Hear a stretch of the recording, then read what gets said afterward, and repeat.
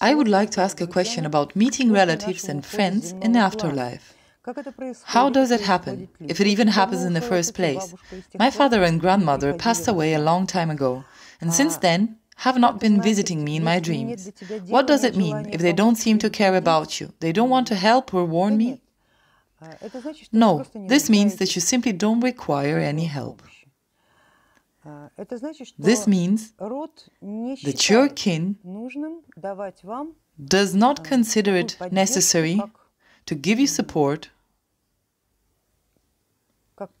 by attracting imagery.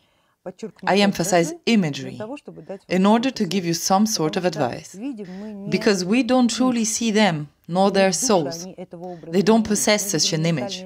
What we see is the mental impressions that allow you to believe the information, to perceive the information non-critically. Therefore, the fact that they don't come to visit you, don't get offended or discouraged by it. It is rather the other way around. This means that your kin and family believe in your strength.